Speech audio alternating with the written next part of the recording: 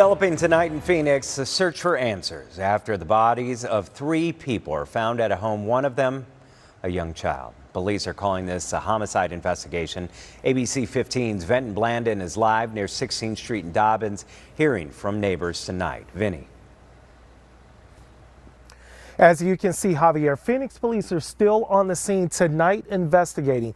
People who live on this street near the home where police say those bodies were found tell us that discovery was shocking.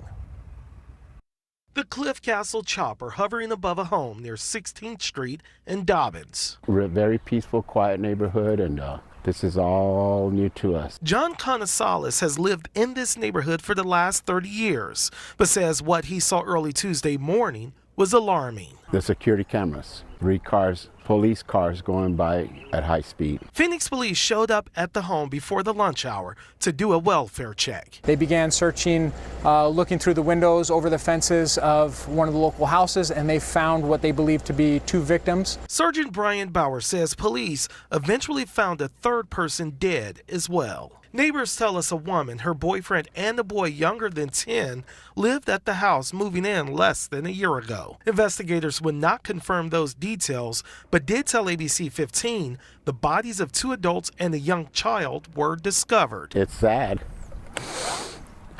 only because I waved at the lady, because I live here. We wave at each other, and I acknowledged her coming up the street because I was working in my yard. I said, and to think that that's the last thing he saw, it's heartbreaking. Police confirming there were obvious signs of gunshots on the scene, but they would not elaborate. This is too ugly. It shouldn't happen.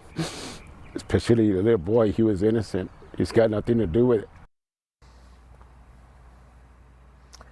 Phoenix police tell us they are not looking for any suspects, but we are asking the questions to find out who these people were, how they were related, and if investigators know of a motive.